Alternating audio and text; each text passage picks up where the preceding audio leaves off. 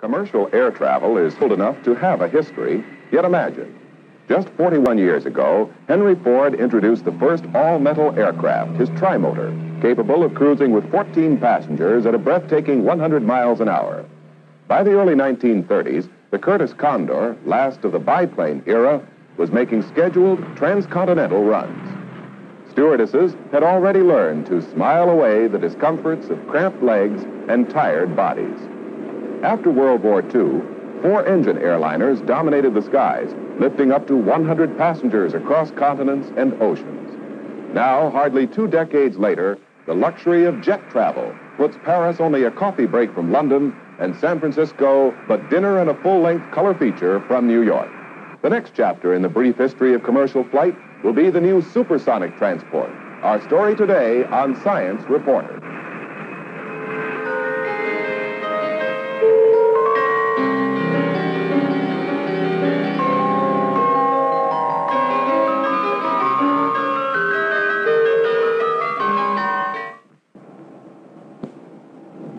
Hello, I'm John Fitch, MIT Science Reporter.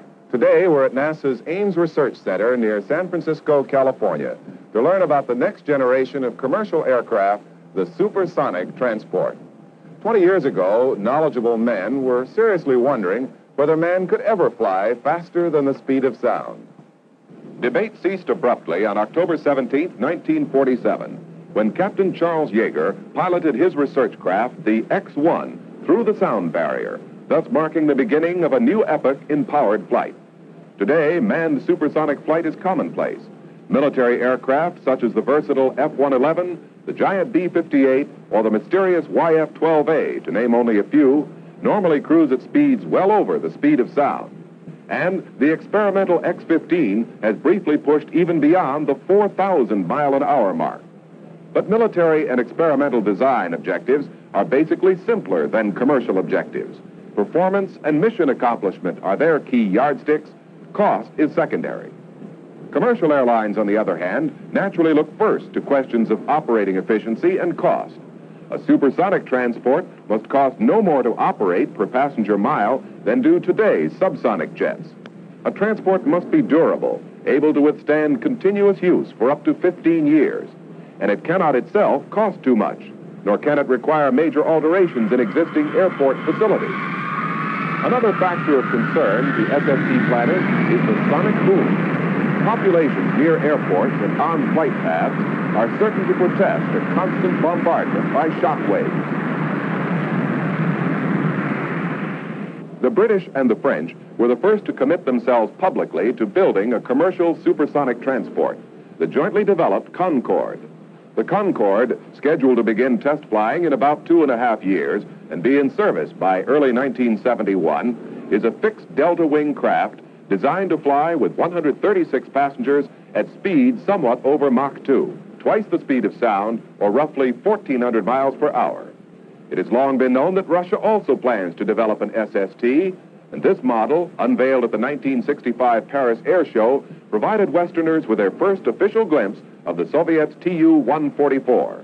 In 1963, President Kennedy announced that America would leapfrog the competition and develop her own larger, faster SST designed to carry 200 passengers at 3 times the speed of sound. Many tried methods of aircraft construction have had to be scrapped for the American SST. In the first place, aluminum, which is what most planes, including the Concorde, are made of, won't stand the heat created by friction with the air at speeds much over Mach 2. A sustained 630 degrees Fahrenheit is routine for a plane cruising at Mach 3. So hot, you could grill a side of beef on the leading edge of the wing. To meet the U.S. goals, aluminum had to be replaced by a totally new structural material. Finally, a lightweight titanium alloy with a melting point of 3,000 degrees Fahrenheit was selected. Having picked their material, engineers then could concentrate on a second major problem, aerodynamic design. Wind tunnel tests like this show that aircraft traveling faster than sound run into 2 types of drag. In addition to the normal drag of airflow over its surfaces, the plane compresses walls of dead air, shock waves in front of its surfaces. These shock waves can be observed and studied through a special optical system. In supersonic wind tunnels such as this one, engineers have found that a sleek and piercing design is most efficient. The fuselage must be long and pointed, the wings must be swept and flat like cutting edges. Finally, designers had to cope with a third major component of aircraft design, the engine. A new breed of jet engine had to be developed that would push out a little air at extremely high velocities rather than a lot of air at lower velocities. Using the basic research information from NASA's Ames and Langley research centers, two aircraft companies undertook the design of an SST. These radically different-looking aircraft are the results of their work. Here in Ames' 40 by 80-foot subsonic wind tunnel, the biggest in the world, large-scale models of these two configurations are being tested for their aerodynamic characteristics at slow speeds. To learn more about these SSTs, we talked to Mr. Mark Kelly, chief of Ames' large-scale aerodynamics branch. These airplanes are designed to cruise at nearly 2,000 miles an hour, which is more than 3 times as fast as our current subsonic jet transports. Well, how's that going to affect the time, say, to go from New York to Los Angeles? Well, you should be able to get from New York to Los Angeles in less than 2 hours. That's less than the time difference between the two cities. You mean you could actually land before you take off, according to the clock? That's right. How many people will ride in one of these? Between 200 and 250, depending on the mix between tourist and first class. So we still have the 3 and 3 and 2 and 2? Yes. 200 to 250 people means this is going to be a big plane as well as a fast one. That's right. It will weigh about 500,000 pounds compared to our heaviest present jets are around 325,000 pounds. How long will it be? About 270 feet, nearly as long as a football field. Our present jets are about 150 feet long. Well, since this is a supersonic airplane, why is it that you're testing it here in a subsonic wind tunnel? Well, this is because no one wants to land at supersonic speeds. And in fact, the landing and takeoff requirements for the supersonic transport are quite stringent. It must have comparable safety, the same as the subsonic jets, and actually is required to make less noise than the subsonic jets. Specifically, our design objectives are to be capable of taking off out of a 10,500-foot runway on a hot day with an engine failed. Really? And the maximum takeoff speed is to be limited to 160 knots. The maximum approach speed is limited to 135. These conditions represent a pretty significant design problem for the supersonic transport. Well, how are you planning to solve these problems? Well, I can show this best by looking at the models that we have of the two different approaches to the supersonic transport.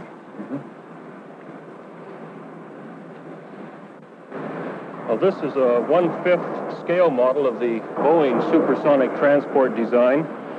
The pilots would sit up in this area. During landing and takeoff operations, the forward portion of the nose is moved downward to improve visibility during landing and takeoff. For cruise, it's up in position as shown here, and the pilots see out of these side windows. Now, the big feature of this airplane, of course, is the variable sweep wing, which we can show back here. This is the same principle that is used on the TFX fighter. Oh, I see. Now, the wing is shown here in its swept back position for supersonic cruise. This is approximately 70 degrees of sweep of the leading edge. There is a pivot in the wing in this general area, which allows us to unsweep the wing to approximately 20 degrees of sweep for landing and takeoff operations.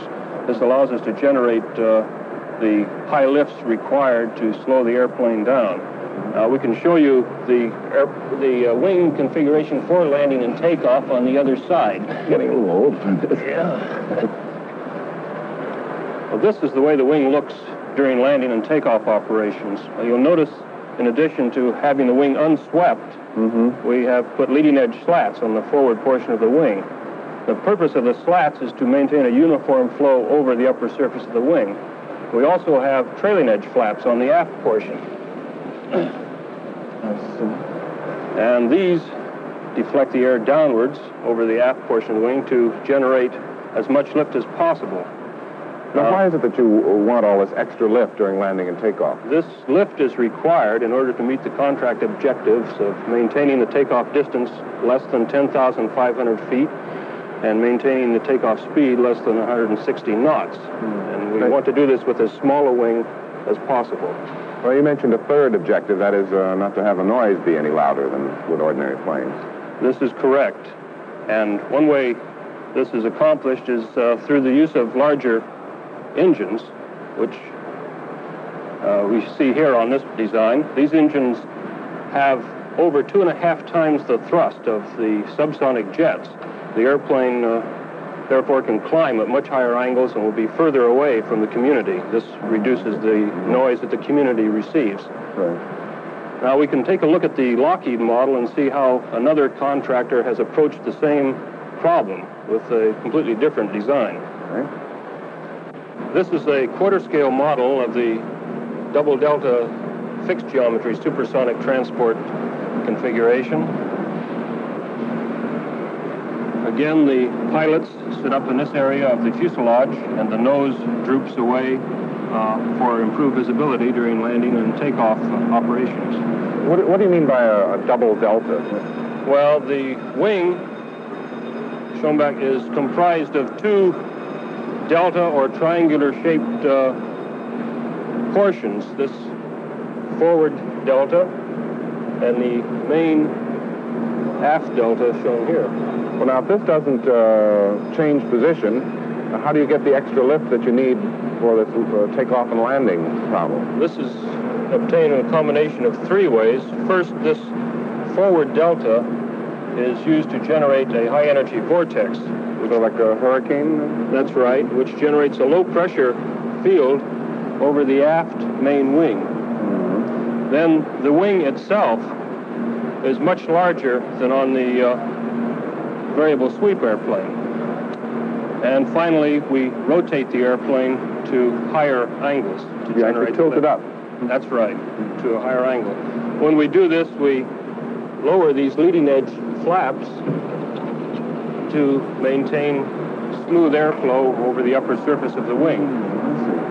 I noticed that this plane doesn't have a horizontal tail like most airplanes that I'm familiar with. Well, that's correct, and the tail is replaced by control surfaces here on the aft portion of the wing, all the way across the aft span. These are moved up and down to make the airplane go up and down, or one up and the other down on the opposing wing to roll the airplane.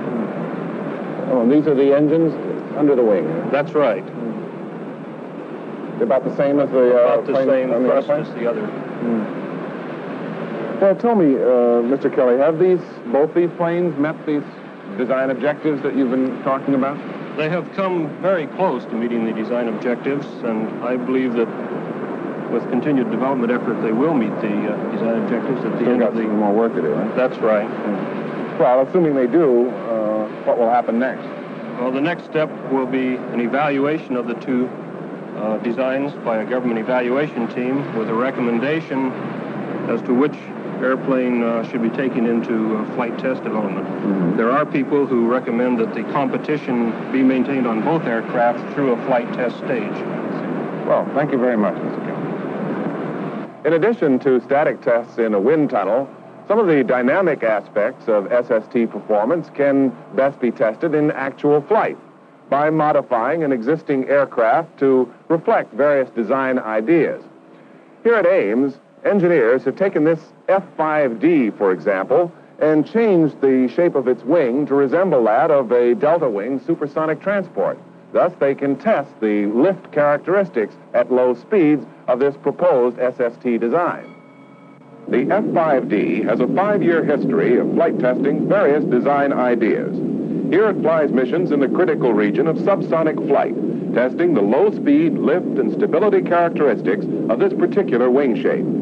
Even at these subsonic speeds, the wing edge condenses moisture in the air that crosses it. The resulting vapor creates visible patterns of the vortices which are produced and which provide even more than the expected lift at slow speeds.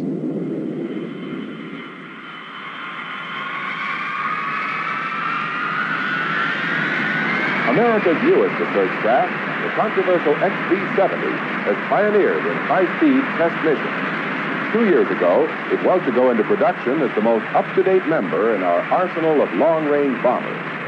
Once Congress canceled the bomber program, NASA and the Air Force agreed to use the two prototypes jointly as test craft.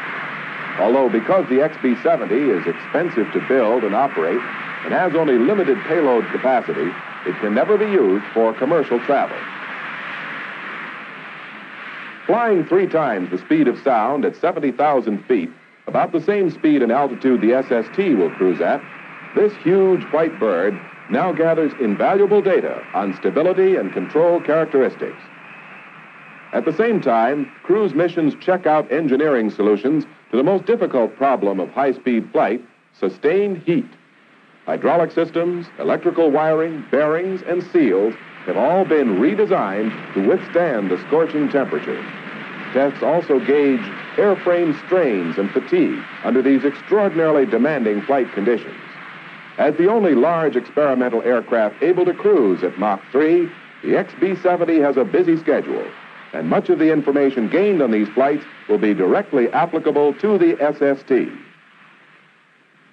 This plane, now coming in for a landing, has a long history of contributions to in-flight research. It's a Boeing 707 prototype. In fact, the first 707 ever built. In its day, it held the transcontinental speed record. But much of its long life has been spent playing charades. After flying countless missions for 707 testing, engineers, with a wave of their wand, miraculously turned it into a 727.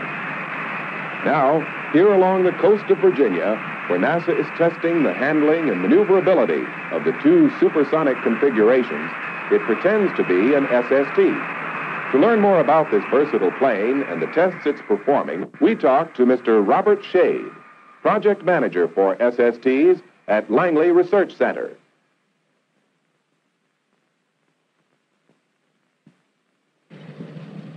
Mr. Shade, that was a beautiful landing. How are you? Thank you.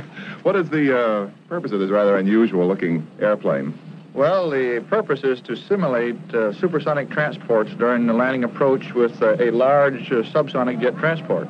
Well, now, how can you do that? I mean, this is a subsonic transport. It looks very much like a 707. Well, it looks like one, but it doesn't fly like one. We have inside the aircraft a computing system that takes all of the aircraft's inputs, like the pilot's control and the movements of the aircraft, into the computer. The computer analysis of the thing tells the controls what to do to make the airplane fly, just like a supersonic transport. I see. So there's a computer between the pilot and what actually happens. That's right. So that if he pushes some normal control, it doesn't respond just the way he might expect it to. For example, if he pulls the control column back halfway, the normal airplane you see there would pitch up rather rapidly. Yeah. But after it goes through the computer takes some of this out, so it pitches up a lot more slowly, like a real large supersonic transport would. Which couldn't possibly respond as fast as a That's slower correct. plane. What is the inside that nose that sticks out like a beak? Well, that big boom you see back there is our angle of attack, which is for the airplane going up and down, and angle of side slip indications. Mm-hmm. And when this aircraft moves either up or down or back and forth, this little vein right on the very tip end of this boom transmits signals back to the computer, and then the computer takes these signals and uses them for the simulation. I see. That really tells you what the plane is doing. That's correct. But if the pilot can see out the window, I think that would tend to spoil the effect. I mean, does it really feel like he's flying at supersonic speed? The only thing that he does not feel is that the pilot is closer to the center of gravity of the airplane. He's not quite as far out in the front. Otherwise, the airplane motions, the movements he goes through, and most of the visual cues he has are essentially the same. What kind of men do you use for flying this? Or regular pilots? Or? Well, we have been using 2 of our NASA research pilots to conduct this low-speed landing approach evaluation, and right at the present moment, we're using 4 outside pilots to evaluate it to get a more comprehensive indication of what we have done. What's their reaction to this peculiar interference with their normal controls? Well, most of these people that are flying it are pretty well versed in terms of test pilots, and they're used to this sort of thing, and they can sort out the good and bad things and tell us what we have here in the way of a supersonic transport. Well, now, can you try different designs, sort of program them into the computer? So definitely. It isn't just any supersonic transport. We have a big pattern patchboard, oh, it's about this square that's just covered with wires. We call these computer patchboards. And when we fly a given configuration, the patchboard is pushed in to the computer, and this computer then responds to this particular configuration. If you want to change from a variable sweep SST or supersonic transport to a delta configuration, you just take the patchboard out and put another patchboard back in, and then the airplane flies like the other configuration. Is it too early yet to say which designs look promising? Well, all I can say is they all fly. They all fly. Is part of the purpose of this to see whether pilots can actually handle these airplanes? This is the biggest thing we're after. We don't know for sure until the actual airplane is built whether the supersonic transports will fly like we think they will. Mm-hmm. And this is just the next step we're trying to do here to get a better feel for what the SSTs will be doing when they fly. Not all SST testing is best done in the wind tunnel or in the air. Often engineers want to try out a whole variety of conditions, including some that might prove unsafe in flight. To see how these tests are conducted, we talked with Mr. Seth Anderson, chief of the Flight and Simulation Branch here at Ames. As you can imagine, it's rather expensive to operate a large jet transport. For that reason, we do quite a bit of our work with ground-based simulators. In this way, we can cover a broad range of parameters and then use the flight test results to validate the ground-based results. We have one of the simulators here. Oh, is this a supersonic transport? It's a cab that's used to represent some of the supersonic transport's characteristics. This cab can actually move. It rolls plus or minus 12 degrees, pitches up and down, and moves through an altitude range of about 3 feet. This gives a pilot a lot more realism, a much better feel of actually flying an airplane than if he were standing still. So he's flying by the seat of his pants. That's correct. Now, what does he see? A movie of a typical flight path on the screen?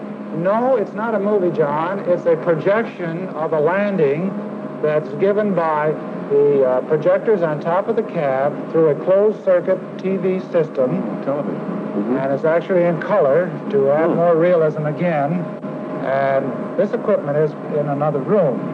And the camera is driven over a landscape to show his approach to his landing and to the actual touchdown on the runway. When he moves the control in the cab, does that sort of move the camera over the landscape? Well, not directly. We do have to go through a computer setup to give the actual supersonic transport's characteristics. Oh, I see. So when he moves the control, it may not respond instantaneously. It responds more like a big sluggish airplane. That is correct. Could we see this in operation? Why don't we take a ride? Okay. Would you go first here? As you can see, this is the most important part of the cab, only where the crew is actually operating. Why don't you sit in the co-pilot seat, and we'll have a preview of an SST aircraft making a landing. I've never even had a chance to do this in a regular plane. This is great. You got all the instruments here that you would in a SST? As you can see, we don't have a full set of instruments. We have only those that are required for our research purposes. Are you ready in the computing room? Roger, anytime you're ready. Here we have the altimeter. As you can see, we're starting out at 1,000 feet. We'll be making our approach at 130 knots. Oh, so we're not supersonic coming in here. We've slowed down a lot, all right? This is the final portion of a supersonic flight, and you'll be given a little bit of an idea of how it looks to approach with this large aircraft, and I want you to note in particular the response for this type of a vehicle. Okay. If you're ready, we'll go ahead. Fine. Let's go. We're now in motion, making our approach at roughly 1,000 feet. We'll be coming down on the glide path now at 500 feet per minute. Is that the airport there ahead? The airport's directly ahead. I'll give you a little idea of the maneuver. Oh, yeah. This vehicle. We'll start over to the left and make an offset correction before we get down to the runway. I can really feel that. I see what you mean. It does respond very slowly when you you remember, this is a very large aircraft, right. And the response of a large aircraft is necessarily slower for safety and structural reasons, we'll actually overshoot the runway and come back, get lined up. You can see we make a correction to go up if we're too low, and go down if we're too high. Can you make this behave like a delta or a swept wing or any type you want? Yes, by proper adjustment of the stability parameters, we can simulate any of the supersonic transport configurations. Now we're getting... For now, we're just a little bit above glide path. You can see the runway directly ahead of us. About less than 300 feet.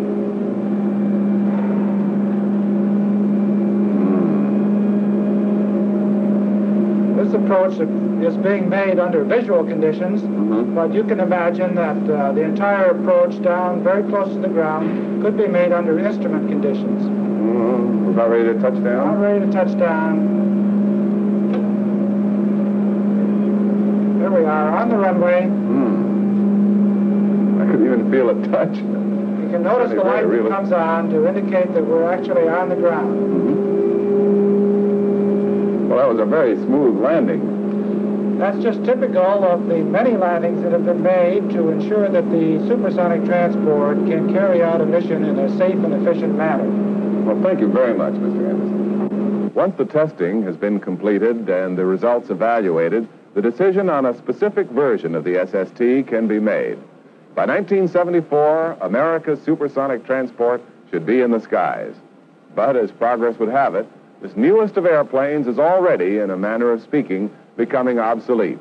Research is even now underway on the next generation of vehicle, one that feels most comfortable at speeds between 6,000 and 16,000 miles an hour.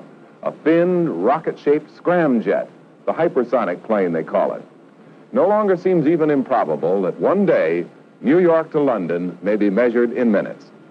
I'm John Fitch, MIT science reporter. The supersonic transport. 20 years ago, knowledgeable men were seriously wondering whether man could ever fly faster than the speed of sound. Debate ceased abruptly on October 17, 1947, when Captain Charles Yeager piloted his research craft, the X-1, through the sound barrier, thus marking the beginning of a new epoch in powered flight. Today, manned supersonic flight is commonplace. Military aircraft such as the versatile F-111, the giant B-58, or the mysterious YF-12A, to name only a few, normally cruise at speeds well over the speed of sound. And the experimental X-15 has briefly pushed even beyond the 4,000. Commercial air travel is old enough to have a history, yet imagine. Just 41 years ago, Henry Ford introduced the first all-metal aircraft, his trimotor, capable of cruising with 14 passengers at a breathtaking 100 miles an hour. By the early 1930s, the Curtiss Condor, last of the biplane era, was making scheduled transcontinental runs. Stewardesses had already learned to smile away the discomforts of cramped legs and tired bodies. After World War II, 4-engine airliners dominated the skies, lifting up to 100 passengers across continents and oceans. Now, hardly 2 decades later, the luxury of jet travel and mile-an-hour mark. But military and experimental design objectives are basically simpler than commercial objectives. Performance and mission accomplishment are their key yardsticks. Cost is secondary. Commercial airlines, on the other hand, naturally look first to questions of operating efficiency and cost. A supersonic transport must cost no more to operate per passenger mile than do today's subsonic jets. A transport must be durable, able to withstand continuous use for up to 15 years. And it cannot itself cost too much, nor can it require major alterations in existing airport facilities. Another factor of concern to SST planners is the sonic boom. Puts Paris only a coffee break from London, and San Francisco, but dinner and a full-length color feature from New York. The next chapter in the brief history of commercial flight will be the new supersonic transport. Our story today on Science Reporter.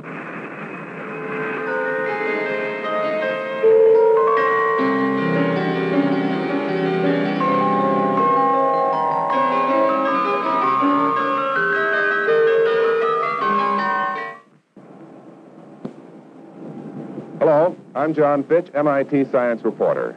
Today, we're at NASA's Ames Research Center near San Francisco, California, to learn about the next generation of commercial aircraft. Populations near airports and on flight paths are certain to protest a constant bombardment by shock waves. The British and the French were the first to commit themselves publicly to building a commercial supersonic transport, the jointly developed Concorde. The Concorde, scheduled to begin test flying in about 2.5 years and be in service by early 1971, is a fixed delta-wing craft designed to fly with 136 passengers at speeds somewhat over Mach 2, twice the speed of sound, or roughly 1,400 miles per hour. It has long been known that Russia also plans to develop an SST, and this